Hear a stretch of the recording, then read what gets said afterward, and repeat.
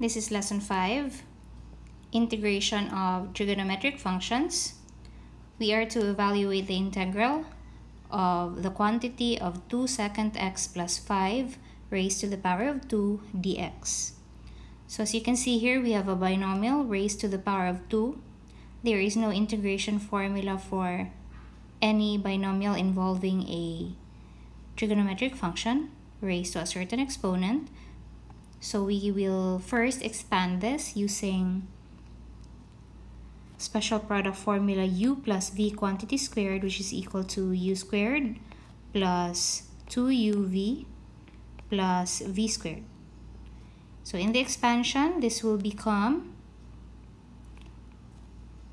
first you raise the first term to the power of 2. That will give us 4 secant squared x. And then for the middle term, you're going to multiply the two terms and then multiply it by 2. So 5 times 2 secant x times 2. And that would give us 20 secant x.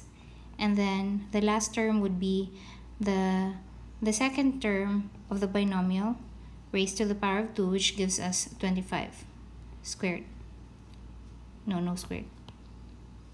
25 dx. And then we can separate this into 3 integrals. That's 4 secant squared x dx plus integral of 20 secant x dx plus integral of 25 dx. That's 4 integral of the secant squared of x dx plus 20 integral of the secant x dx plus 25 integral dx. And then the integration formula for secant squared is